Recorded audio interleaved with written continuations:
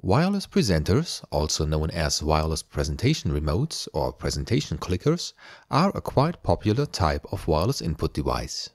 You can find them in different flavors at almost any kind of venue where presentations are given to a larger audience, like lecture halls or conference rooms. Wireless presenters are actually a limited version of a computer keyboard, sometimes also combined with computer mouse features to control a mouse cursor. Most wireless presenters have the 4 keys page up, page down, escape and B to remotely control popular presentation tools. Unfortunately, many manufacturers of wireless presenters do not care too much about IT security. Therefore, most of the wireless presenters we have tested are vulnerable to keystroke injection attacks, which enable attackers to remotely control computer systems in an unauthorized way. That wireless presenters can be vulnerable to this kind of attack is not new. For instance, back in 2010, Niels Teusink gave a talk titled "Owned Live on Stage" about this security issue at the Hack in the Box IT Security Conference in Amsterdam. A couple of years later, in 2016, we have found and reported a keystroke injection vulnerability in a newer model of a wireless presenter using a different radio technology. In order to raise the awareness for this security issue, we demonstrate a keystroke injection attack against the current Logitech R400 wireless presenter model. The software tool developed by the SySS IT security expert Matthias Deeg that is used in this proof of concept video is open source and can be found in our public GitHub repository named NRF24 Playset.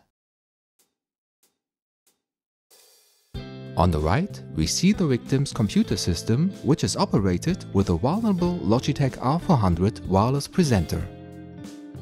On the left, we see the attacker's system with a crazy radio PA USB dongle. The attacker starts the attack tool and scans for a potential victim.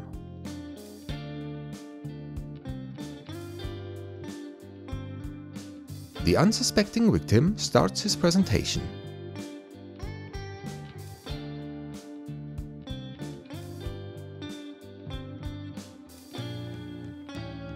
Turns on his wireless presenter and navigates through the slides.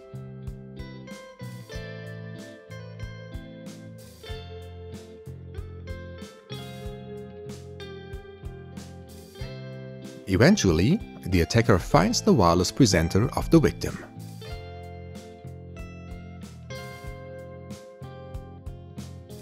Now he waits for an opportune moment to launch his keystroke injection attack.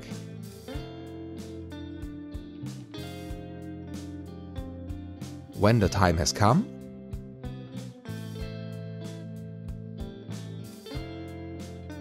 he strikes swiftly.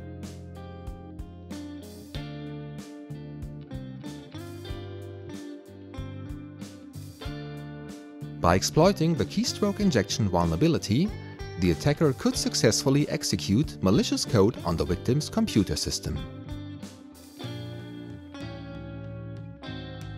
The replay close-up shows the used classic download and execute attack vector in action.